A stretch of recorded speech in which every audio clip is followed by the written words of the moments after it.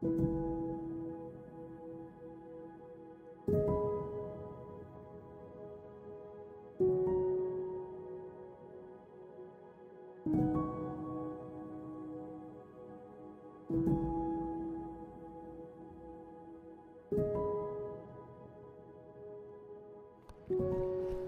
afternoon everyone, welcome back to the channel. I am now in the airport and soon I'll be going to Brunei, one of the richest country in Southeast Asia. Brunei isn't an international destination like, for example, France, like Spain, but for Chinese people it is quite known because we all know the famous Wuzhen. After 5 months, finally I got to see Flo again. This time we'll be traveling in Southeast Asia, and we started with Brunei, a rarely visited country in Southeast Asia.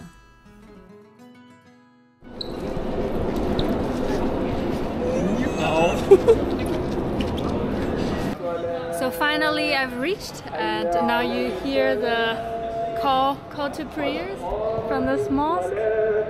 And Brunei is one of the few absolute monarchies in the world, and it's a country that I want to visit for quite a long time. And now we're going to the hotel, and we will show you Brunei from tomorrow on. Brunei locates in northern Borneo, completely surrounded by Sarawak, Malaysia. It's a tiny country with less than 500,000 population and a size similar to Shanghai. Brunei is also the second richest country in Southeast Asia, only next to Singapore. It is almost a total welfare state, with zero income tax and free education and healthcare. The Sultan's government pays its citizens even living expenses, and the base of the country's wealth is its oil industry. 60% of GDP and more than 90% of exports comes from crude oil and natural gas production. The full name of Brunei is Brunei Darussalam, which means abode of peace, and indeed it's a very peaceful and laid-back country. Brunei has very few bus lines, so to get around easily, we rent a car. I hardly see any taxis, so Flo and I will rent a car with an interesting plate, BBC. I guess because Brunei is a rich country, so almost every family has a car. And since it's part of the Commonwealth, the driver is sitting to the right. So. My first impression of the capital, Bandar Seri Begawan, is that the city is very car-oriented. Roads are well paved, but I hardly see pedestrians nor people walking on the street. But in Brunei, there are also many wooden-styled houses along the Brunei River. That's a traditional settlement. As early as the 10th century, people started building houses on water. And there are also small schools here, restaurants, yacht clubs. But here it's very, very peaceful. Oh. This is so cool. It's a bit scary. It's a little bit, just don't drop anything. Look, this is all eaten by ants. What? No, I just walked into this hole. Ah, okay. Come. Yeah, we have to be very careful because some wood are broken. We're on our mission. Look here. Whee. There are crocodiles in the river. Good, good. Ah, do you live on the other side? Yes, my friend is the other side. Ah. I live at Gadong. Ah. Sometimes I go back here. So some people are still living in those houses. Some. Wow. It's not really many. Wow. But It's about 100, it's not 150 people like that. but are they all fishermen or no? All of them are fishermen. Most of them are our parents. Why was it initially built? Like, why do you live on floating houses? It's what we call water village. Water village.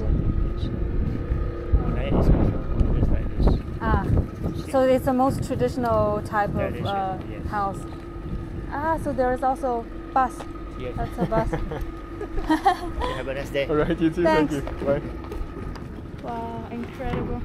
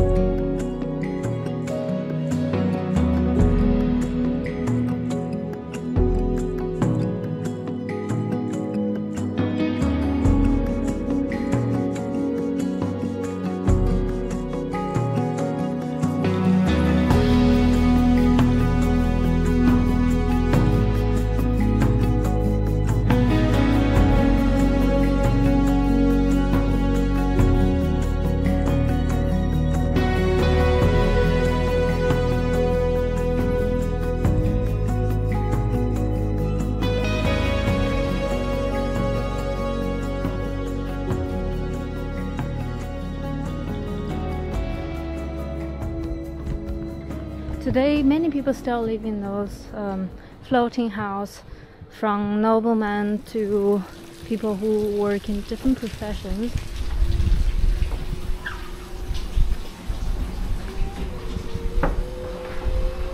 Some houses are broken, so I guess some people have moved out of this area. And there are also fishing nets in the water, so during the high tide they put the net inside in the water, underwater, so that they can fish directly from the house.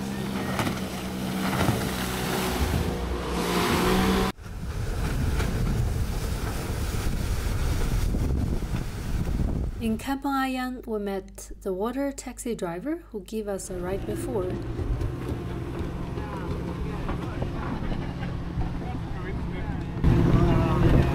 Maybe you want to drive us around again? Can we have another round trip? Yes, okay, sure, no problem. Or if you want to see the crocodile anyway, you can see. You like to see crocodile? Yes, we want to see the This way, crocodile. Gadung. Gadong. Okay. Okay, we go this way. Brunei's crocodiles are some of the largest in the world. They can grow up to 7 meters. And our boatman took us to the upper stream, where the crocodiles tend to rest. This is the area where there used to be a lot of crocodiles, but this time it seems the crocodiles are hiding somewhere.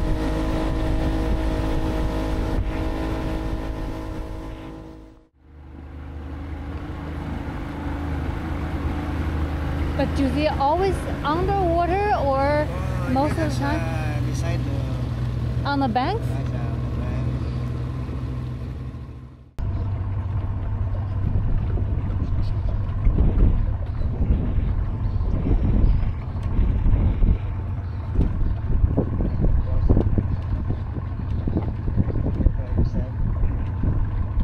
Oh, there's another one.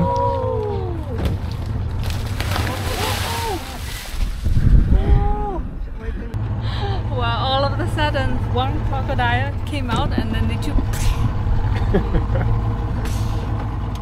Wow. About 15 years ago, Yeah. 20 years ago, Yeah. there was, Luis, is a crocodile farmer. Yeah. One day the heavy rain until the what you call flood, Ah, all the crocodiles gone. they got out of the farm. Yes, so this is the beginning why Brunei a lot of crocodiles. Oh, I thought it's Yeah. wild, but The they are story- from the farm. Yeah. Are crocodiles protected animals here? In Brunei so far no, but we are not killing them. But if the Uh-huh. the government taken action about the crocodile. Trying to catch the crocodile. Yeah. They call when they get catching. Yeah. They call the fire rescue Yeah. to put them in the farm. Sunset. Now the sunset is just beautiful. It has a purple, pink color. The boat was gliding so fast that it felt even like a plane. It flew out of water and then dropped onto water, making a huge sound. The night soon came.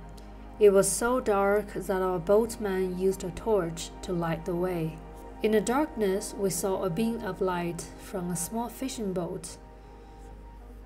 Some fishermen are fishing at night. Bye-bye. Do they always go fishing at night? Yeah.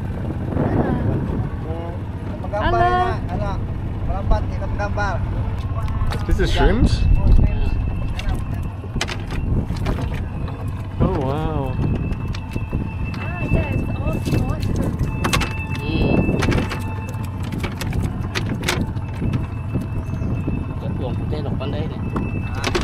But do you also sometimes get big fish? Fish no, shrimps only. Only small Yeah. shrimps.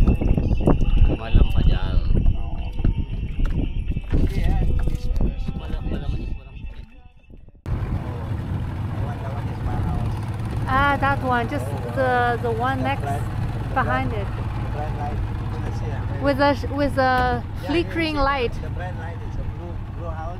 Yeah, That is one. yeah.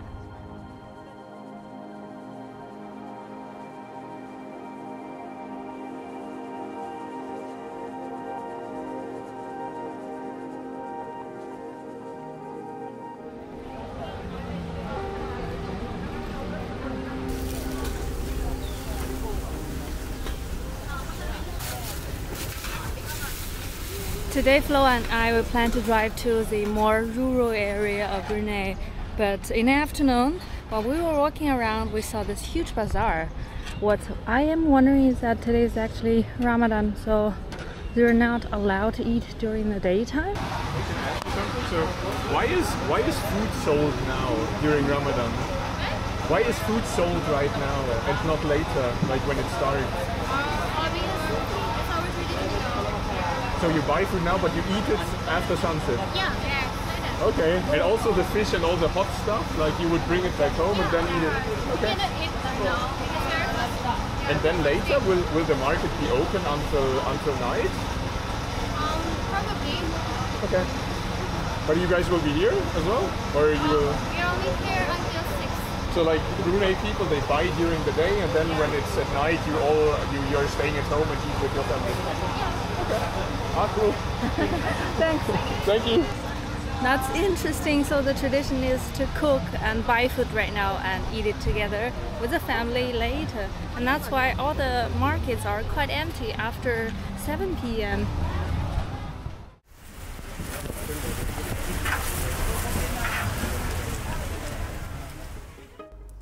There are many different food on the market. Buns, sandwiches, boxes of nasi lemak, beef rendang, and plenty of colorful drinks and dessert. So Flo and I got some lunch boxes for later of the day. That one is Sam tapioca. This one is green beans. Ah, green Which one do beans. you prefer? I don't know. Yeah. Is this traditional like Brunei dessert or Malay dessert? It's a Malay dessert. A Malay dessert. Malay traditional. Thanks. So this is a stand, a dessert stand. There are some donuts, that's some rolls with pandan leaves.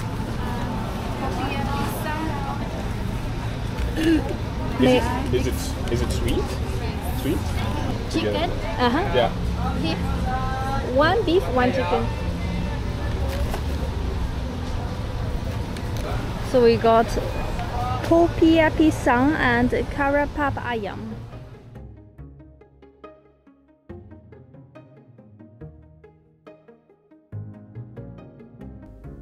After getting food, we drove south to the rainforest. Along the highway, some forests are burning. The white smoke almost blurred our vision.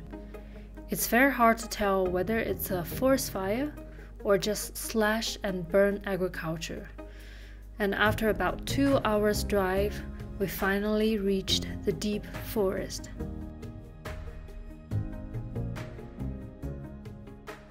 Flo and I, we have been driving towards the Labi forest reserve in the south of Brunei, and along the road we saw very few villages. We only see a few households, so over 80% of Brunei's population is in the capital city, Bandar Seri Begawan.